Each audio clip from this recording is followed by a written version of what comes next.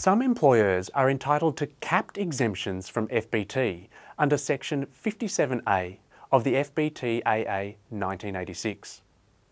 Megan works for a GST-registered public hospital and during the last FBT year received a car benefit of $15,000 and a car parking benefit of $4,000. The car parking benefit is an excluded benefit, and so the car benefit of $15,000 is therefore the only benefit included in Megan's individual fringe benefits amount.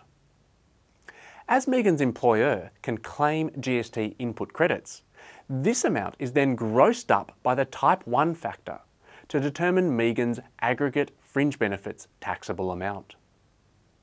Megan's employer then subtracts the applicable FBT exemption cap to determine the non-exempt fringe benefits taxable amount that applies to Megan. FBT is then levied on this taxable amount. The Section 57A FBT exemption is provided to certain employers, including public benevolent institutions, public hospitals, certain non-profit hospitals, health promotion charities, and public ambulance services. Rather than fully exempting FBT for these employers, there is a cap or limit on the grossed up taxable amount of fringe benefits that can be provided to each employee.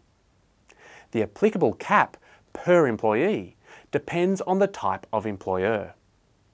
A smaller cap applies to public hospitals, certain non-profit hospitals, and public ambulance services. A larger cap applies for public benevolent institutions and registered health promotion charities. To determine the benefit amount that will attract FBT, the employer first needs to calculate each employee's individual fringe benefits amount. This is the sum of each employee's fringe benefits that are not excluded benefits under Section 5E, subsection 3. Benefits such as meal entertainment that is not salary packaged or car parking are excluded benefits for this purpose and so are not included in the calculation of each employee's individual fringe benefits amount.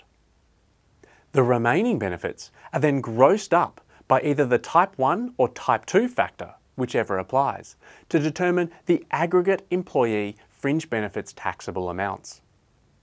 The employer then subtracts the amount of the cap. If the resulting amount is greater than zero, FBT would be levied on that amount, and the employer would be required to lodge an FBT return. Note that a separate grossed up cap per employee applies for such non-profit employers in respect of salary packaged meal entertainment and entertainment facilities leasing expense. Meal entertainment includes such items as food, drink, and travel related to entertainment.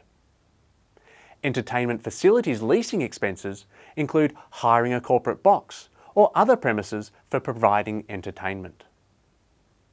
Where the amount of such salary sacrificed benefits exceeds this separate grossed up cap, the excess is included in the calculation of the value of benefits provided to the employee to determine whether the general FBT exemption cap noted earlier has been exceeded.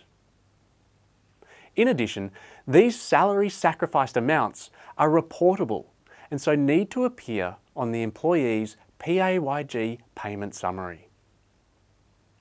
To recap, certain employers are FBT exempt up to a relevant cap. The general FBT exemption cap applies on each employee's grossed up benefits amount, other than excluded fringe benefits. FBT is then levied on any grossed up amounts above the relevant cap.